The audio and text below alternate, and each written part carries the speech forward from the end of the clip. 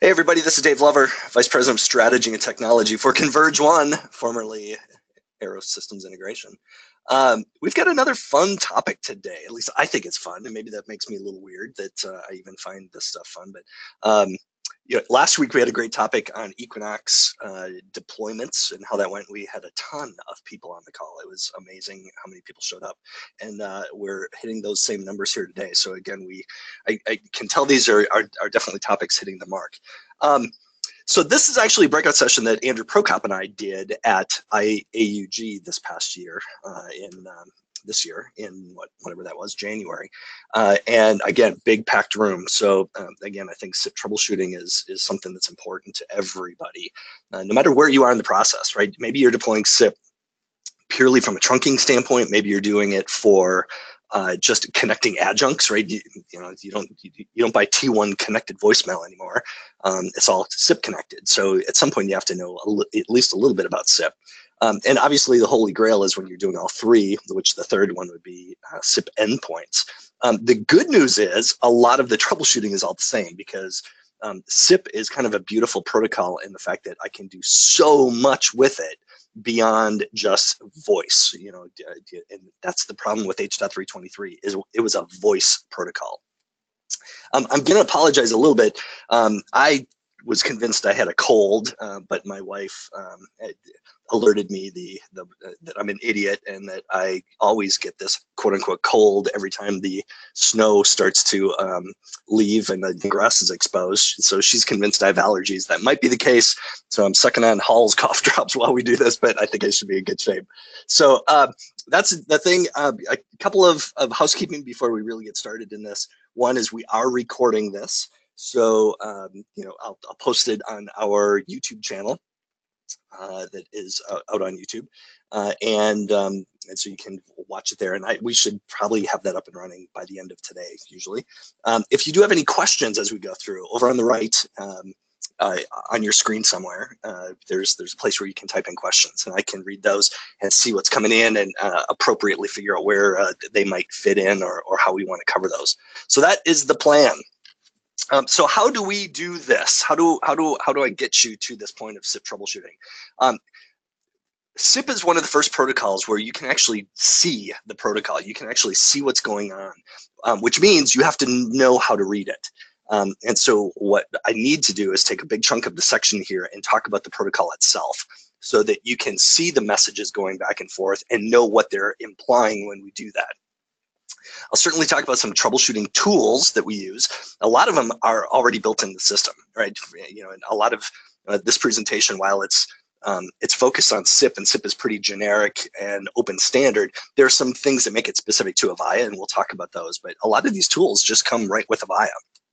System Manager is one of the great tools that you can use for this, and we'll talk about some of those. We'll also talk about the actual process that a phone goes through when it boots up and registers, and maybe what makes it similar to an H.323 phone, and maybe what makes it different from an H.323 phone. And then we'll end up with some common issues. This falls into the, boy, if I had a nickel for every time somebody asked me about this, and we'll kind of talk about those, and certainly if people have questions, we can talk through those as well. So we'll talk about these SIP messages and their responses. And in the world of SIP, we actually call them methods. But just think of it as it's a signaling thing that happens. Maybe a good point to make here is SIP really describes a signaling concept, right? When we think of voice over IP, I think of two different components of a voice over IP call. One is the signaling, and that tells what to do, and then there's the bearer path, which maybe it's voice, maybe it's video, maybe it's something else.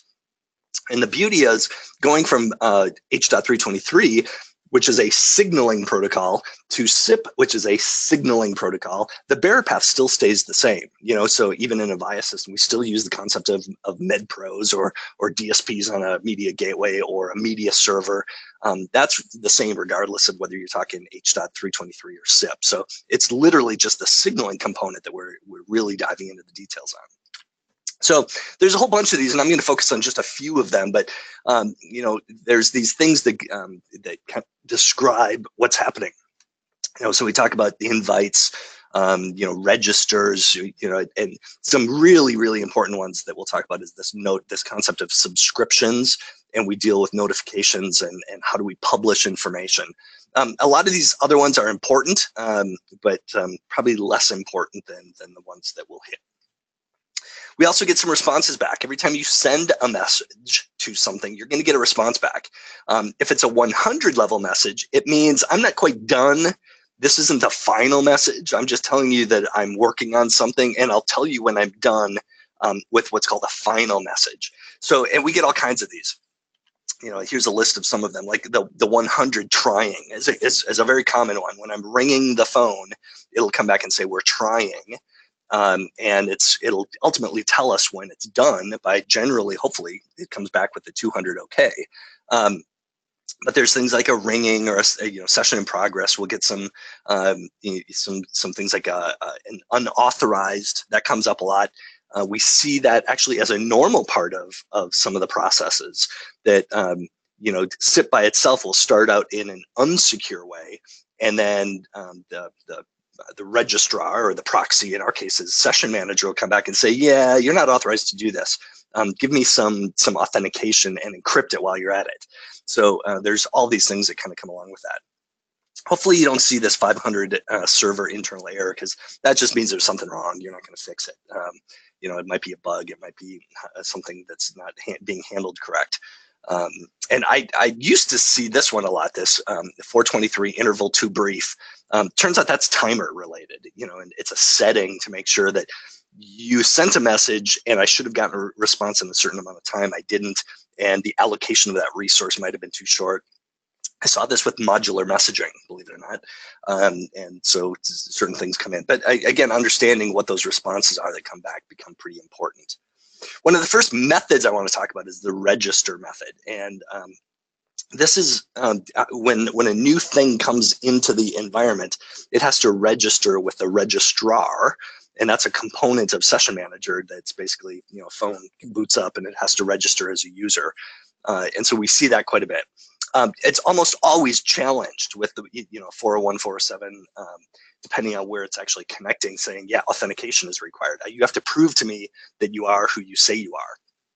We'll see some examples of that. But that when I first got into SIP, that was one that threw me every single time. Was it would register, it would say authentication required. I'm like, well, why doesn't it do it the first time?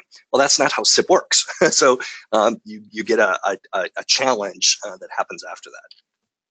So if you were to see kind of a high level, maybe a phone, in this case, I've updated the slide to show the cool new Avaya J179, which is actually the phone on my desk.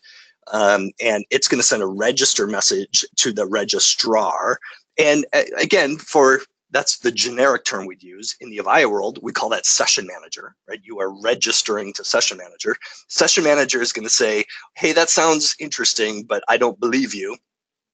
Could you give me your correct information to, who are you, your credentials? So that's that 401 authentication required. We send the exact same register method back with the credentials, and almost always it's encrypted. So part of the 401 message will come back with what's called a nonce, an N once. It's a number once. It's a one-time encryption key. And so it'll say, I want you to encrypt that username and password using this key. And through the magic of PKI and TLS, everything works. And I get that username and password encrypted. And then registrar says, OK, good, I trust you. Thank you. OK. And so that kind of concludes the registration process. Another thing we run into is this thing called an invite. And an invite is, once endpoints are registered, when they actually want to do something, when they want to initiate communication, they're going to send an invite. And it's, instead of saying I'm going to place a phone call, right? Phone call implies voice. SIP doesn't have to imply voice at all. So that's why we use the term session. I'm going to create a new session. Now, in the world of your PBX, maybe it is a voice call, but in the world of SIP, it doesn't have to be. So we can also look at this and, if we need to modify any existing sessions, we can do that as well. So again, we might see something like this. The SIP proxy is something that's going to pass information. Again, Session Manager, Avaya Session Manager is serving that role as SIP proxy. So it assumes these two devices are registered. Its session manager knows where it is on the network via location services. And then I may want to do something. So maybe I pick up the phone, I dial a number. It's going to send an invite to session manager. Session manager says, oh, I know who that user is. It's on this IP address. Let's send it over to that IP address. The phone will immediately respond with trying and then generally ringing. So it's telling the system that it's trying to do something. It's ringing the phone. As soon as the person on the other end answers it, I get the 200 OK. And generally with something like that, we'll acknowledge it as well to say, okay, good, I got your OK, we're good. And now I have everything I need to do to kind of set up the actual bearer path and the media is in place.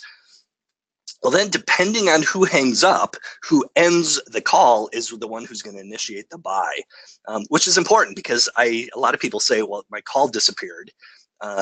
Everything was working great and the call ended. And my first question always from a troubleshooting standpoint is who initiated the buy?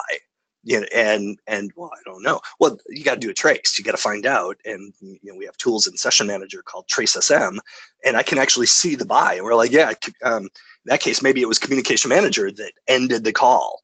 It wasn't the phone itself, or maybe the phone ended it, right? And it points us in very specific directions of where to start looking for troubleshooting purposes. This other one we're going to talk about is so critically important to how do I get cool features on a pretty boring endpoint driven by SIP.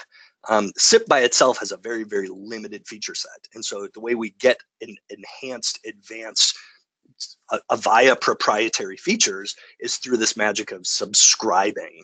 And these are all very standard methods, but the content contained in the method could be very specific to the endpoint and the manufacturer. So there are three things that happen.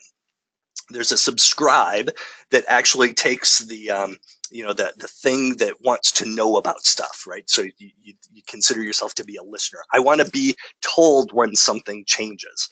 So you subscribe, and maybe you think of it in presence, in terms of presence, and I'll actually use that as an example. But I want to know when somebody is off hook. I want to know when somebody is doing something.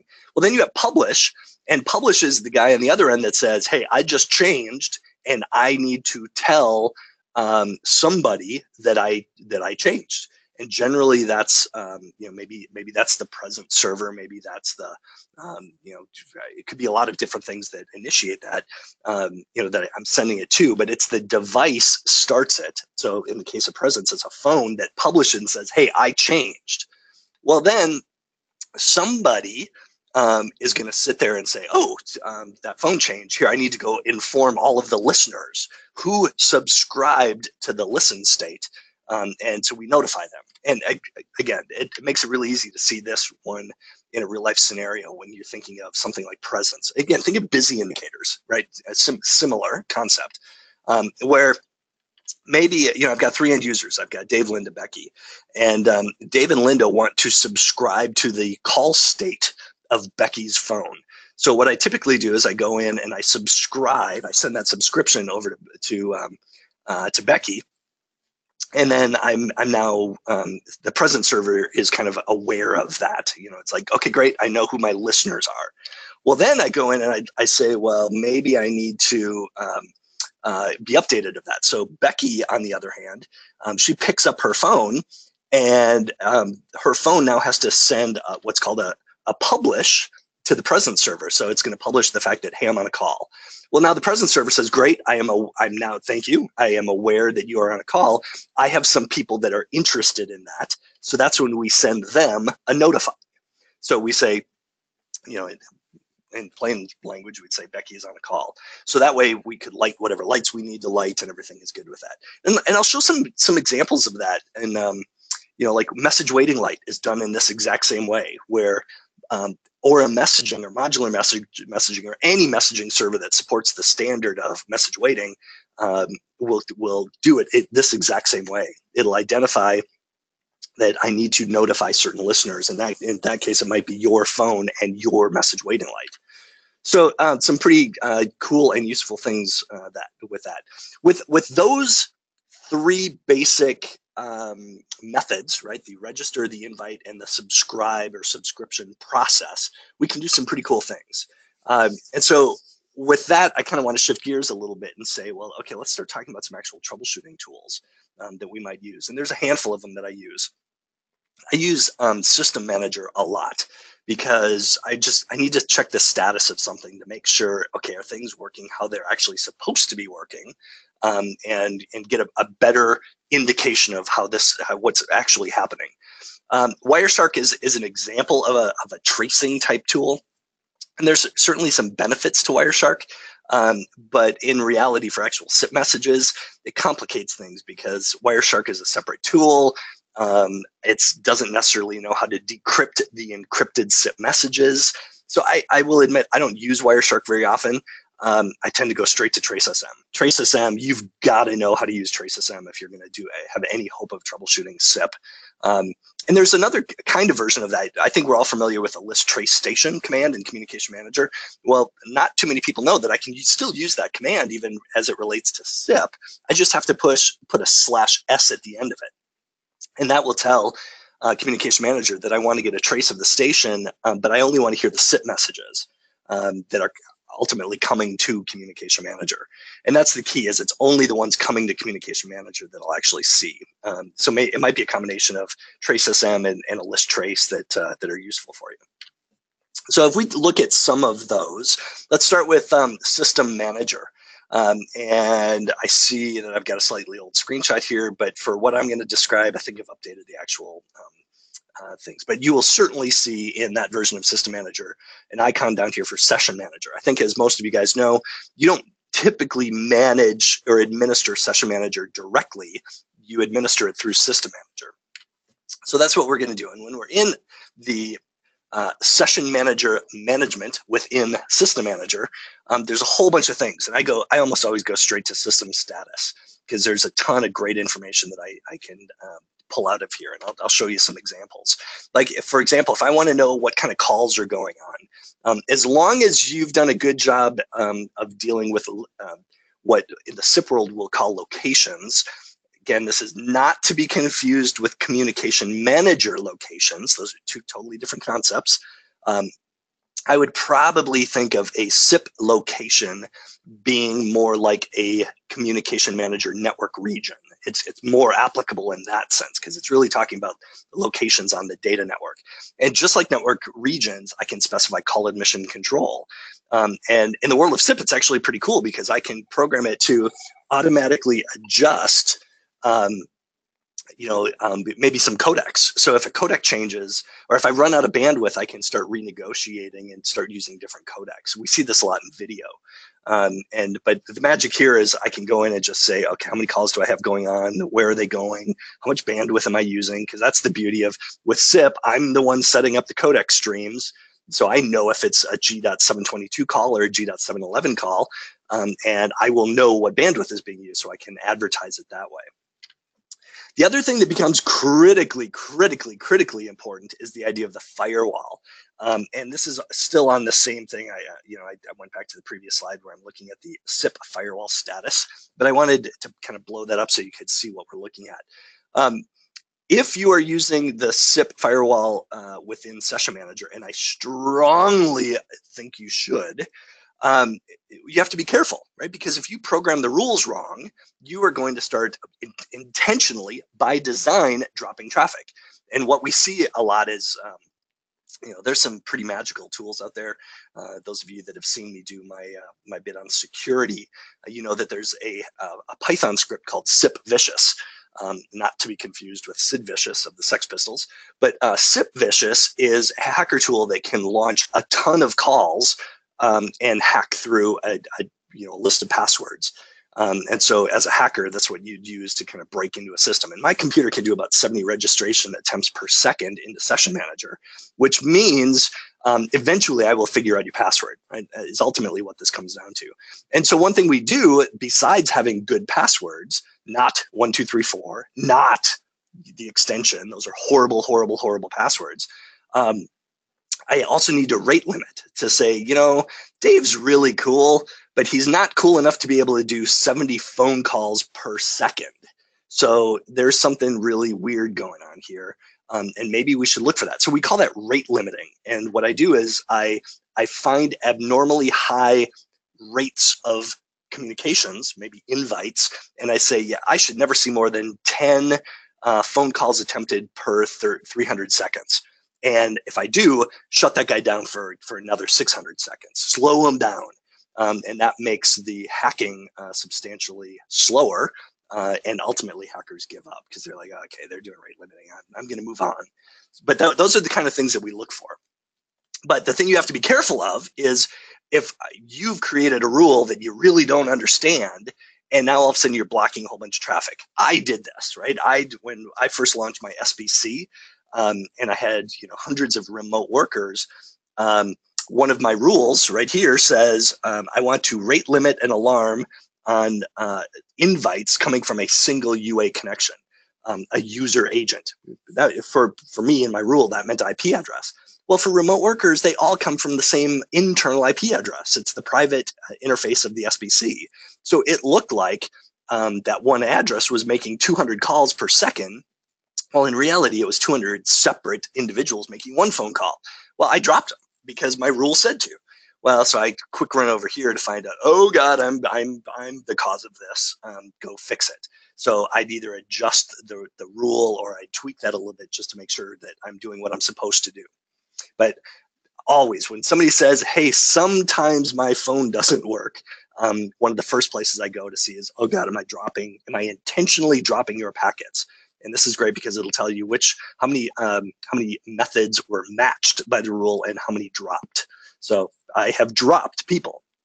And if I were to show you why, you'd see that we've got hackers, right? Hackers from the outside world are coming in, they're trying to get in. And fortunately, my rate limiting and my secure passwords are blocking that, but my firewall is doing its job.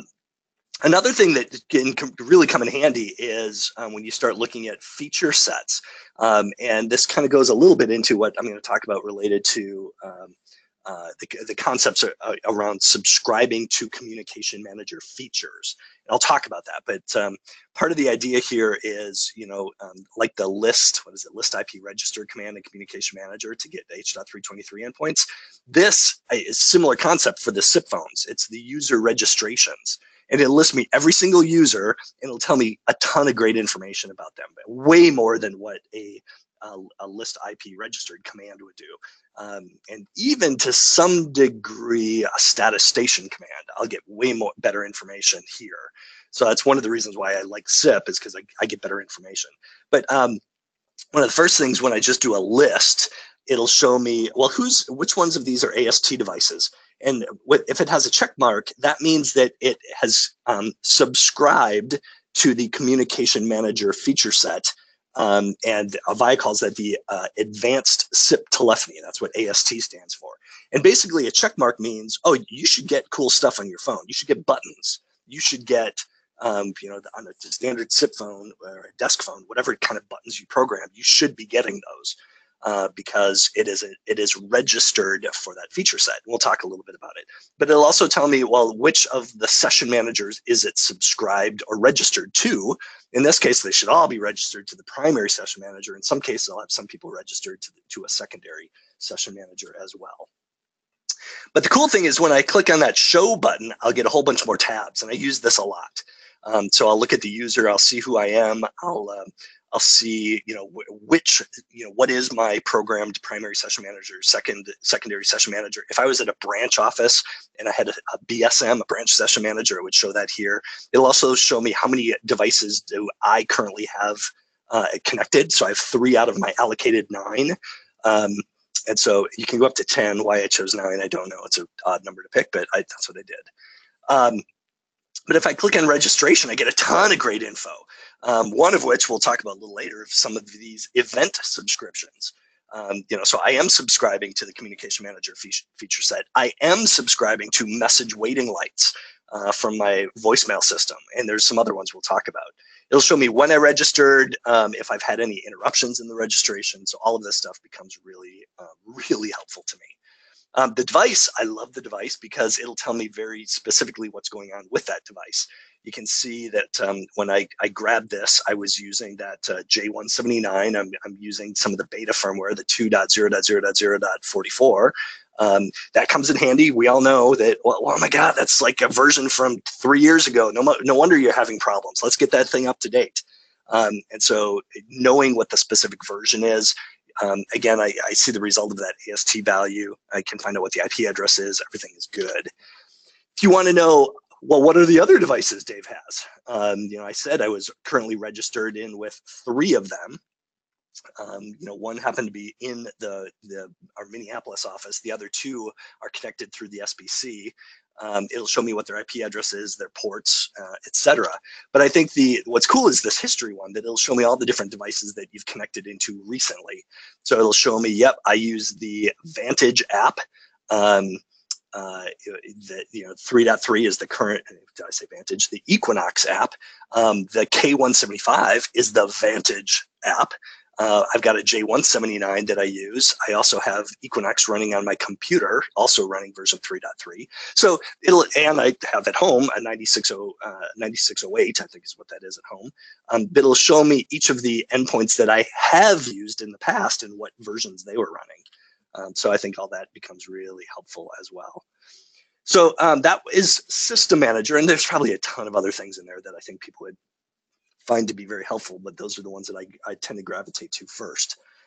If I zip over to Wireshark, the cool thing about Wireshark is a standard network protocol analyzer, whereas some of the tools built into, like for example, TraceSM is really focused on SIP messages. Well, in the hopes of getting a phone to boot up, I need a whole lot more than just SIP. And so maybe a Wireshark trace might give me some of that information. The other thing I use Wireshark for is if a phone isn't behaving how my settings file was programmed to make it behave, my first question always is, well, is the phone actually getting the correct 46xx settings.txt file? And people are like, well, how the heck am I supposed to know? I'm like, well, do a trace, right? A trace will show you. So I can go in, and in this case, I can look at that. I will see everything. I will see the phone, the SIP phone doing a get command, which is saying, okay, I'm looking for the 96x1s upgrade.txt. We know that one of the very last commands of the upgrade script file is the 46xx settings.txt file. But the beauty of this is, this is just the simple command that says, hey, get me that file from your web server or your utility server. And all these things after it are probably the responses, right? It's coming back, I would say, based on these IP addresses, it was from my phone to the server. Here's the server responding back with, hey, here's some of that information you were asking about. Now, you could go through these one single packet by packet, but the beauty is you don't have to. All I have to do is pick one of those lines, one of the packets, and I can right-click on the packet and then just say follow the stream. And follow the stream will say, oh, okay, you want the entire conversation of this request. I'm like, yep, I want the whole thing. It'll say, oh, here's it. Here is what it is. It's a file, and I can actually see the file. So I can see what the phone requested, and I can see what the utility server, the web server gave it, and then I can go in and say, well, that's not right. Oh, yeah, now you know how to troubleshoot it. It's something on the web server. Or maybe your DHCP settings are wrong, and they're going to a different file server than what you thought you were going to. So all of those become really important to kind of see, to differentiate what you think is happening versus prove it. Prove it. In this case, going to a captured stream will prove it for you. I'll tell you the biggest one that's most important in my life is TraceSM. And so this one, you actually have to log into the Session Manager directly. And once you're logged in at the command line, you issue the command TraceSM. And notice the punctuation, the capitalization. It's lowercase trace, capital S, capital M. By the way, the fairly current version of the SBCs have that exact same tool called Trace SBC. And so if you want that same tracing tool within your session border controllers from Avaya, you can get that there as well. And so when I do that, it comes up with a very basic screen that says, would you like to start the capture? Generally speaking, I do not want to start that capture right away. That could be not dangerous, but I mean, it gets so much information you won't even know what to do with, right? It would literally show you every single method or message that is going into Session Manager, and it's too much. And so you don't know what you're going to end up looking for. So before I hit S to start, I almost always hit F for filter, and I use one of these filters. It depends what I'm doing. Sometimes I might be looking for a specific IP address. I want to say, show me all of the methods that are coming to or from this IP address. Or if I want to look for a specific call stream, kind of like TCP, I can identify the thread, all the messages that are associated with the same thing, same conversation. What TraceSM actually is pretty cool because it'll color code all of the methods to be in the same, all of the ones that are associated with each other will be colored the same color. But for a lot of what I do, I'm searching for a specific user. So I'll maybe look for my extension. I'll put a -U and my extension 4563507. And then it'll say, great, now what would you like? Depending on what you're trying to troubleshoot, I may just go for the SIP message. And that's generally what I do. But if I'm having PPM issues, if I'm having call processing issues, I think in a more modern version of TraceSM, there's a couple other options in here. But I almost always, what I tend to be doing is I'm looking at SIP messages. So I make sure that box is checked, and I go from there. And then I will only see the SIP methods that are related to that one user. So you can all of a sudden start seeing this in real life, all the stuff that I just talked about. The phone comes up and it registers because it's a brand new phone, right? It hasn't logged in yet. Session Manager says, whoa, whoa, whoa, whoa, whoa. Who do you think you are? I don't trust you. I'm not sending this to anybody. And that's that unauthorized, the 401 unauthorized. My phone says, oh, okay, sorry, my bad. Here's the same register method, but with an encrypted username and password. And Session Manager says, okay, good, you're good, you're okay. From here, you're in. You are officially registered to the system. Then we just start doing different things. Like one of the first things you'll see an endpoint do is subscribe to the feature set, right? And I might have a more detailed slide coming up, I forget. But you'll subscribe, and one of the first things I'm subscribing to is this Avaya-CM-feature-status. So you don't see the whole thing here, but it's telling me that I am subscribing to Communication Manager features so I can get my buttons on my phone. Well, Session Manager says, whoa, whoa, whoa, you're not that cool. Who do you think you are? Prove to me that you're Dave Lover. So it comes back with another 401 unauthorized, so I send a new subscription with the credentials embedded in it, encrypted with that one-time use number. And that's okay, good. From here, it passes it on to where? Well, to Communication Manager. That's who is offering up the Communication Manager feature sets. So that subscribe then gets passed from Session Manager over to Communication Manager, who that's a trusted link. So it says, okay, that's great. And it already starts passing information. Here's some of the notifies that are coming to say, here's the buttons you have deployed. Here's the status of those buttons. And so all of that came in that very first notify message. And so again, Session Manager comes back as oh, yeah, that's great, thanks, okay. And you'll start seeing I start doing more subscriptions, and I'll subscribe to the Avaya-CCS, and I'll talk about these in a little bit here. But it gives me some of that. Now, what's really great about TraceSM is I can pick any one of those and open it up. So I could click on the register and say, okay, show me everything that's in here. And this is a lot of good information. One is it'll tell me where it's coming from. It'll tell me where it's going to. It'll tell me some of the information about what's in there. This is basically saying my phone is capable. So it's advertising what it knows how to deal with. So it's saying, I understand the invite, the ACK, the buy, cancel, subscribe, notify, message, refer. I know all of these methods because that's part of the process, right? Where Session Manager says, okay, good. Now I know what you're capable of, and I'll make sure to include that. So I'll if I subscribe comes from you, I'll send you the notifies, and we can do that. We also list what's a very interesting field that I use a lot, especially for remote workers coming in through the SBC, is the user agent field. This is burned in by the manufacturer. So when Avaya created, I must have grabbed this from probably the old Avaya communicator for SIP app, and it's programmed in to say, hey, this is the Avaya SIP communicator. Well, I use that because that is a way for me to filter out devices and soft clients that I don't want coming in. So I'll literally have what's called a subscriber flow that says, hey, when a message comes in and it's from Avaya SIP communicator, well, now I know the device, and I now have a set of rules and policies that relate directly to that device, and so I can specify all kinds of different things. What codecs are they capable of using? Do I want to enforce TLS? There's a ton of different kinds of things that are in there.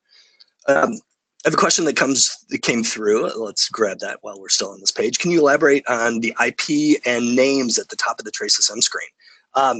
So those are all, and probably the one that might be more interesting. Well, not interesting. So if there's a name associated with an IP address in in Session Manager via System Manager, I'll actually see the name of it. If it's like an endpoint, well, I haven't necessarily given it a name, so it's saying I have no idea who that is. But it's generally the IP address of the device. So in this scenario, the IP address of my phone is 10.11.233.11. It is sending it to, and it has resolved it a little bit because it knows, oh, you've assigned a name to this, and then so it's called Bloomington. But it's really associating, I don't want to call it a host name, but it's a name that you have assigned to the node. So when you think of node names, or when you think of probably more accurate, entities. If you're familiar with Session Manager administration, you build entities and entity links. If there's an entity built, I'll see aspects of that. Lastly, within this tool, we look at the TraceSM, not TraceSM, but Trace Station command in Communication Manager. I even use the old blue and yellow just to give props to the old Terra Nova people out there. And so you do a list trace station, the extension /s. Well, now I'll get all of the SIP related messages. But you got to know that this Communication Manager doesn't see any SIP messages until it gets to Communication Manager. So it won't see any of the SIP messages that are going straight from an endpoint to Session Manager to a trunk, let's say. If it happens to be using some of ARS routing to get to a trunk through Communication Manager, well, then absolutely it would show up. But the point here is don't expect every single thing like a typical trace to show up here, because unlike H.323, signaling is not done in Communication Manager. It's done in Session Manager. The only thing I use Communication Manager for is literally the features that we all know and love that came from Communication Manager. But I think of a lot of this, and I think back in the old days when you'd say, well, if you were to say what is the core piece of your infrastructure today when it relates to Avaya, you'd say, well, dude, it's a Communication Manager server. Well, that's kind of the old way of thinking about it. Today, I look at Session Manager as the core. Session Manager is the real, routing engine. And oh, by the way, I'm going to use Communication Manager in that process. So I'm going to leverage it. I'm going to route requests and information to get to it. But I think of Session Manager as being the new core of your PBX.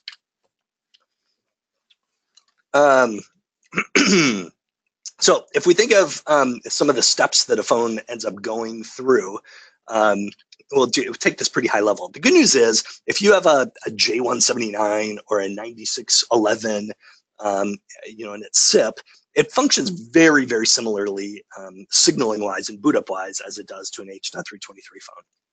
So we don't need to go into all the details. You know the drill.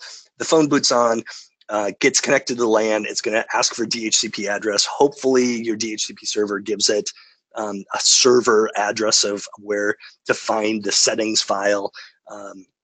If not, maybe you've got a link layer discovery protocol enabled on your data network. So it might get the LLDP messages from there. It'll go figure out if it needs to be upgraded. The only difference with the cool thing about the X1 phones is there's a different upgrade script file depending on whether it's already burned in as H.323 or SIP, which means I can flexibly switch back and forth. I used to be H.323, but I want to take a 96 X1 phone and make it SIP. Much easier to do with an X1 phone as opposed to like a 9620. Because that only had one upgrade script file, regardless of what firmware version it was running. And we all know at the very last line of the upgrade script says, hey, go get this setting, which is almost always labeled the 46xx settings.txt file. And then I register, maybe I ask for a login or I use cache values, and I start getting that. I subscribe to the feature site and get the buttons. And that's where we kind of go into the details of those subscriptions, right? We have we saw the Avaya-CM-feature-status. That's where all the kind of the phone buttons I think of. That's where and their state, right? If they're on or they're off, or if they should be lit or not lit. That comes in this Avaya-CM-feature-status. There's another one we saw, the Avaya-CCS profile. And that's for if I need to reload configurations. If I want to reboot the phone remotely, I get that as part of that profile. But some of the contact changes, buttons, etc. Dialog is your call appearances, line appearance state. Your message summary is for your message waiting lights. You'll subscribe to a reg, the length of the subscription. Who exactly are you registered to? Your primary, secondary, session managers, all that kind of stuff. But you'll see Avaya's phones all ask for these 5 feature packs, if you will. They'll subscribe to all 5 of those. And like I showed you before, you can see it. You can watch it happen from when the phone asks to subscribe to a very specific feature set, right? It's the subscribe, as I talked about earlier. Once that all happens, I begin notifying the system about what's happening. So there might be some publishes in there, right? But ultimately what comes to my phone is going to be the notifies. And as before I mentioned, I can, from the user registration, I can look at the AST device and see that it's been checked. That says, yep, they have subscribed to these features. If I want a detail of that, let's say you're troubleshooting a phone that is already booted up. It is already subscribed, so you missed it. You missed the trace. Well, I can go into that same device and I can retroactively go say, okay, I have a phone that is registered. What has it subscribed to? So under the device tab, there's event subscriptions. It should list all 5 of those. So right off the bat, if you say, hey, I'm not getting message waiting light, my first question is, well, has the phone subscribed to message-summary? Now, if the answer is yes, okay, well, now we know it's not that. But if the answer is, boy, it's not even in there, well, that means the phone hasn't even subscribed to it. And there's a lot of third-party phones that work beautifully within an Avaya environment, but if they don't know how to ask for these subscriptions, then you're not going to get the services delivered by those subscriptions. So this is why rarely will you be able to buy a Polycom phone and have Avaya buttons on that phone, because that Polycom phone doesn't know how to ask to and subscribe to the Avaya-CM-feature-status. If it did, then that phone would be capable of offering up buttons. But a lot of these third-party vendors don't. They're kind of more vanilla SIP. And you're like, okay, great. You're just not going to get the features associated with those subscriptions. Lastly, not to say we're done, but our last big topic is common issues. These are things that happen all the time for me. And part of it is understanding how they happen and what I can do with them. But like I think of SDP, session description protocol, that's really helping to set up I'll call it the bearer path. And in the world of voice, that would be like the codec sets, the codec selections. Like, do I want to do G.711 or 723 or 722? I can do that. We'll talk a little bit about some common things that I've run into with user registration. Maybe we are lacking features on the endpoint. Maybe I'm not getting message waiting lights, right? I'm guessing some of you are already saying, well, based on what we've already talked about, I can make some assumptions, but I'll draw it out, make it a little more obvious. And some things that I run into that, boy, to me, they look like problems. I hate seeing errors on a trace. Well, it turns out that's just the way SIP works. So it's legit, it's okay. And it's one of these, yeah, they look like problems, but they're not problems, move on. And that is reassuring to me, at least because I love to eliminate alarms and errors and that kind of stuff wherever I can. So one of the first things we talk about is codec negotiation, right? When you have two endpoints that can support a certain number of codecs, which ones do we choose? And it's interesting because by default, the Avaya phones will use the codec selection that is specified in the 46xx settings.txt file. So if you were to open up your 46xx settings, and hopefully you've updated that recently, and by recently, I'm literally talking probably 8 years ago, you'll start seeing some of these, where, oh yes, I want to enable G.711A law or a mu law, or I want to enable G.722. And those would be, right now, they're defaulted as commented out. And when at least an Avaya phones has all of these commented out, it defaults to using all of them. So you'll see that as it comes through. And as an example, I'll look at an invite. And an invite is, I'm beyond registering, right? I'm already registered. Now I want to start a conversation. So I want to make a phone call. And so you'll see the invite method coming from the phone to session manager, ultimately getting to communication manager, wherever I'm ultimately calling. And if I were to open up that invite, I'll see a whole bunch of stuff related to the invite.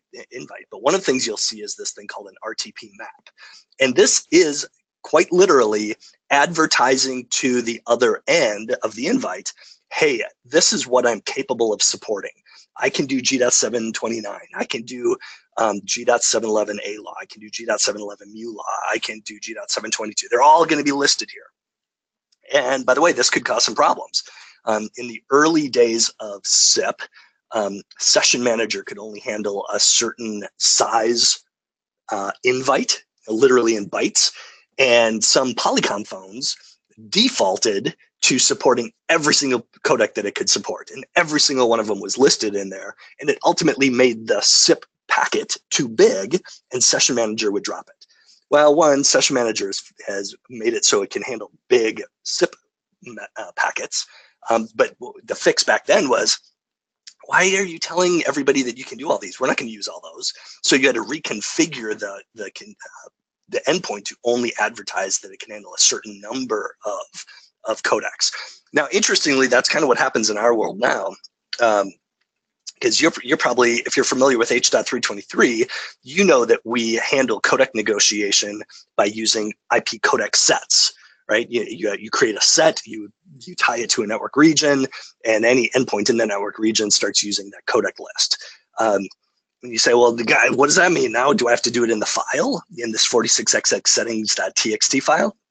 And the answer is no. This is actually one of the cool things about how Avaya implemented this, is you can see the initial invite was from the phone saying, hey, I can support, look at all the codecs I can support. But we know that the invite goes to session manager. Session manager will go to communication manager to say, hey, I'm passing along this invite. Well, then you go, once you're in communication manager for this feature set, this is where communication manager is going to say, whoa, you don't get to decide what codecs you use. You're an endpoint. You do not get to do that. I am the administrator. I am going to identify what codecs are to be used. And I'm specifying it in my IP codec set, right? The same way we've done it before. And so we actually, communication manager will rewrite the SDP. So we'll see that we're looking at the invite coming from the phone, but now we see the invite coming back from communication manager going back to session manager, which ultimately is going to talk to another endpoint. But we rewrote the session description protocol, and we changed that. So the SDP now includes all of only the things that we listed. We only had two codecs in ours, right? G.711 and G.729. Well, here they are. So that changed the SDP, and now I can go in and now it's just doing what I, as the administrator, told it to do, which I think is kind of cool. It's certainly cool once you see that in action. It's one thing. Well, how did it know to change that? Well, it's in the packet. It's in the method. You can go look at it. Another thing we run into, common issues, hey, I can't register the station.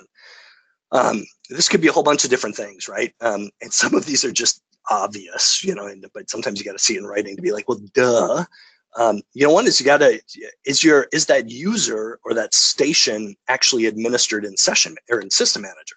They have to be a SIP user. That is how they get quote unquote registered. This sounds dumb, but when I was transitioning my users from H.323 to SIP, one of the things, I was in flux. So I had some H.323 users, a lot of H.323 users, and very few SIP users. And so all of a sudden, somebody would try, hey, I can't log in. I'm like, well, that's weird. Why can't you log in? Well, come to find out, I hadn't migrated them over, but they heard from one of their buddies of they asked somebody else, hey, I can't log in. How did you log in? Oh, do this. And they're trying to connect into the system, and they've not been administered to be a SIP user yet. So again, it's real life, it happens, but it's some of the stupid things to check first. Make sure that the user knows what their password is. Please don't tell me it's 1234. Don't tell me it's the extension. You'll get hacked so fast. Currently, I'm getting hacked by somebody in France. Before that, I was in the Netherlands. And the beauty of password management, the beauty of firewalls, the beauty of everything else, the limitation of user agent fields all make it so that they're not getting very far. So that's just part of daily life on the internet. Verify the endpoint has the correct signaling type. Meaning, have you administered your SIP endpoints to use TLS? Again, I hope so. It'd be crazy not to do TLS. But there's UDP and TCP as options as well. Do you have the correct IP address of Session Manager? Do you have the correct SIP domain? Sometimes the SIP domain, I can't say hopefully, sometimes, most of the time, the SIP domain matches your DNS domain, but those are two totally different concepts. So they don't have to match up that way. So a couple of different things you could do. Another one, if attempting to connect to a station through an SBC, again, make sure the endpoint flow is in there. I don't have a slide on that, but in the world of SBCs, you create endpoint flows, and I am a stickler on do not use wildcards, at least to define the endpoint. Maybe to define the version number, that's fine, but I want to make sure that every single device will have its very own endpoint flow so I can manage specifically who's getting in and who's not. That's me, but to me, that's one of the best ways to handle hacking. Next, maybe the endpoint registers, but they don't have any feature buttons. So I'm connected, and they'll show under the list registered. But maybe when you go, they don't have any of their buttons. Well, ultimately, it means that they probably didn't subscribe correctly. So go to that user registrations field, go check to make sure that they actually asked for that feature subscription. Maybe go into TraceSM and look for it. I don't have a grand answer for if it's not there. Either the phone isn't asking for it. That's problem number one. In fact, in the 46xx settings.txt file, there's a setting in there that says, hey, is the endpoint that is using this settings file connecting to an Avaya environment or not? So like you could take an Avaya phone and connect it to an Asterisk system.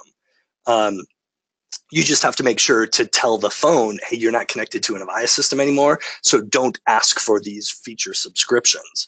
And that setting in the 46xx settings.txt file would tell it that. Like, don't even bother asking for the feature status stuff. If it is set and it did ask for it and it didn't get it back, that could be a bug that you might need a patch. Sometimes restarting the phone will fix this. But it's either going to be ridiculously easy, or it's going to be, yeah, it's working as described. That phone can't do those things, or it's a bigger bug. So it's going to kind of play into one of those scenarios, I think. Maybe I log in okay, but who knows, right? But I'm connected, and I'm just not able to make phone calls.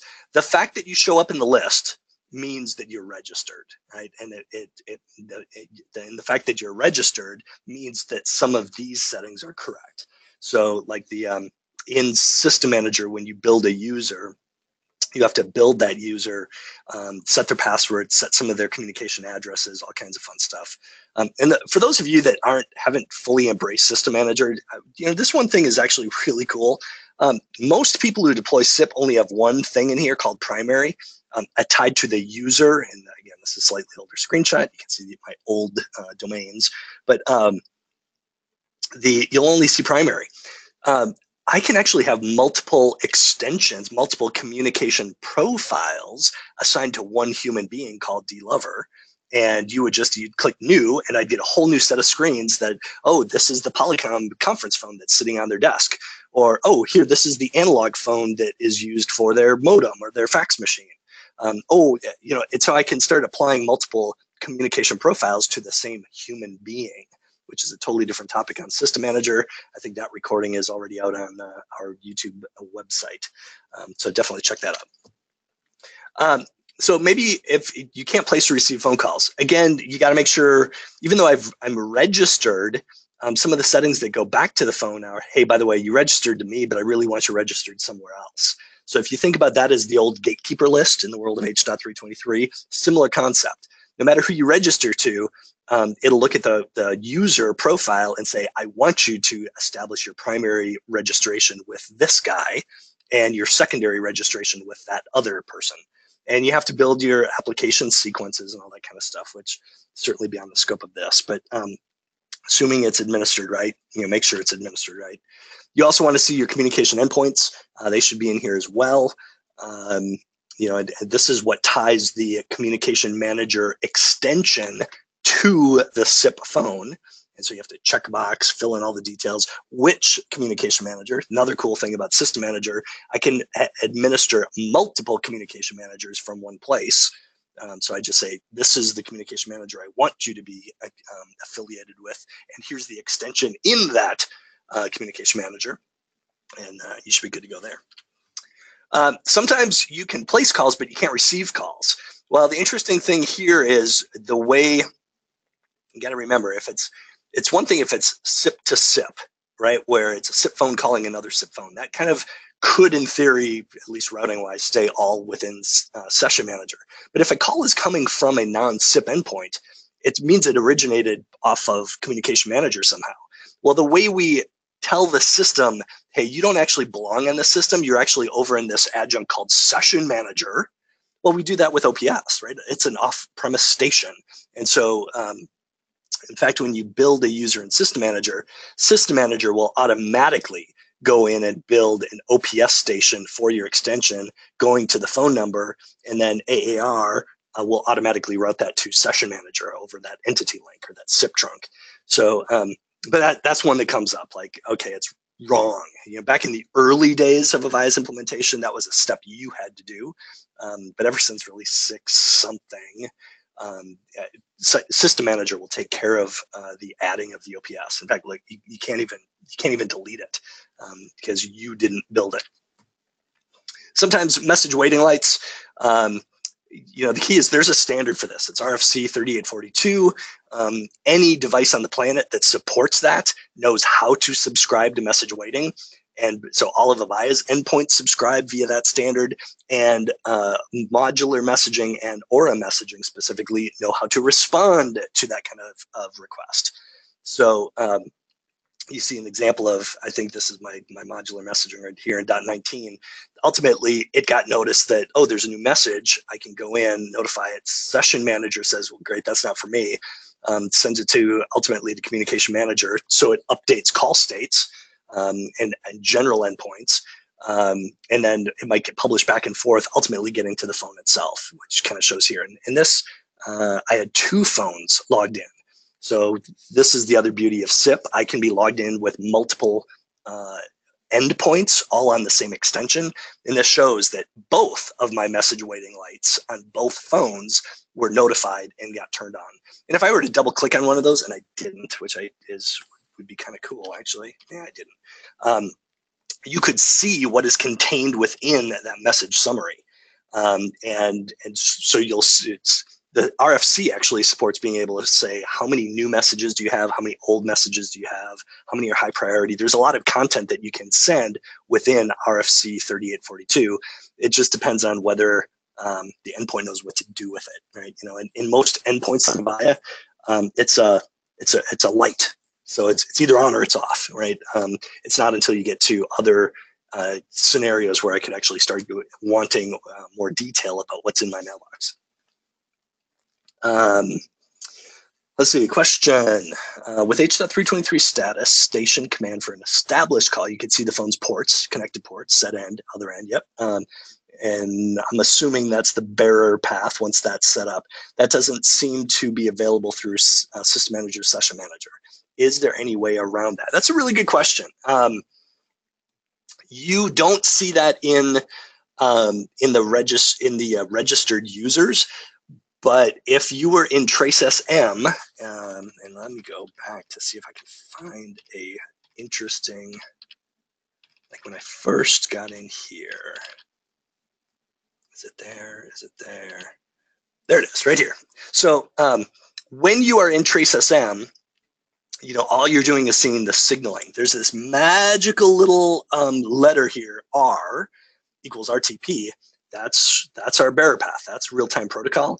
In this trace, and admittedly, it's not in System Manager to see what the connected endpoints are. You're absolutely valid.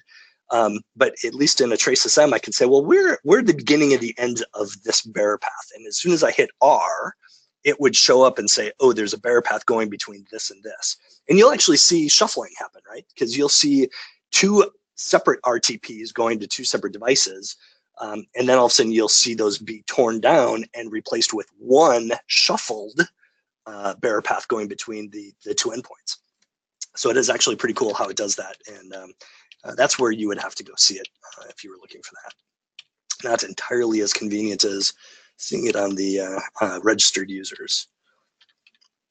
Let's see what else. Issues that aren't actually issues. We already talked about it. When you see this 401 is, you always like to see a 200 okay, right? And when I get a 400, that is an error of some kind, but it's a good error. It's saying, hey, you haven't specified any user credentials. I'm not letting you in. And we would see some of the messages going back and forth. Okay, here it is, you know, let's try it again. And in this case, it's authenticating for multiple session managers. So the register is coming in both areas. Another one that it looks like an error, address incomplete. I used to see this all the time, and it freaked me out because I'm like, well, what do you mean the address? And I started troubleshooting. Turns out that's totally legit. There isn't a way in the normal world of SIP to reserve resources and to know when something is off hook and when it is ended. And so part of that has actually been enhanced once early media has been enabled. But in the old days, how to reserve that, how to identify off hook, on hook, Avaya used some of the standard SIP messages in a somewhat proprietary way. Say, well, we'll just return a 484 address incomplete. That way it'll go through the SIP world correctly, and the other endpoint will know what to do with it. Of, okay, we're off hook, or we're, you know, whatever we're doing. Because generally you can't always use the by, especially if you put somebody on hold, right? It's just all these weird scenarios that you have to think about in real life that are not just a replacement for analog endpoints. So that is our question. Oh, I've got audio's getting choppy. I apologize for that. Hopefully it's getting better now. But thank you for letting me know. I've got one of our geniuses on the call that has notified me that you can find the RTP ports in the session description protocol, which I think would also be in the TraceSM, right? Is where that would probably be. So you can find where the endpoints are going. So Mike, thank you very much for that. I'm 5 minutes over. God, if I could only figure out how to do this exactly on time, that'd be great. I'm always a couple minutes over. It turns out everybody stuck around. That's awesome. I appreciate that. This call will be recorded again. So if you want to get a replay or if you want to share it with any coworkers, please feel free to do it. Just go to our YouTube site. For now, I think just search for Aero System Integration and you'll find us there. But I'll probably send a meeting invite or not a response to this, if for no other reason, notifying you of next week's webinar next Thursday, which we're going to do on Breeze versus IVR. We've got one more session. I think some of you that got my notice learned that we're going to cancel this series early, meaning the end of April. And we'll probably relaunch it, but with the ConvergeOne's acquisition of Aero Systems Integration, we're going to relaunch it as truly ConvergeOne, using different set of tools, using marketing support so that everybody's aware of it. But it does mean that this series, this link you're using, will no longer work as of the end of April. So you can delete any of those ones after April. But we'll get it started again, get it relaunched, and I've got a list of all the registered attendees, so I'll notify you of the new series once that's relaunched. So guys, thank you so much for coming. SIP Troubleshooting, my name is David Lover. I am with ConvergeOne. We're happy you're here and happy, looking forward to seeing you in the future. Thanks, everybody.